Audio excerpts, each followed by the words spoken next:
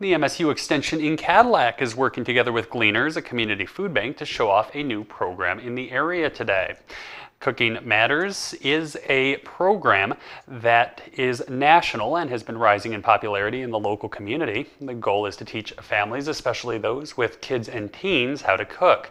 Over the 6-week program, one child and one parent or grandparent from each family registered will learn some cooking skills and techniques, as well as spending time together.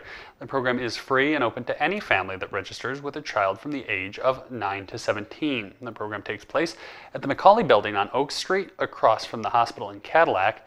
Teaching kids to cook from a young age is considered important, as the cooking skills can be carried with them for life.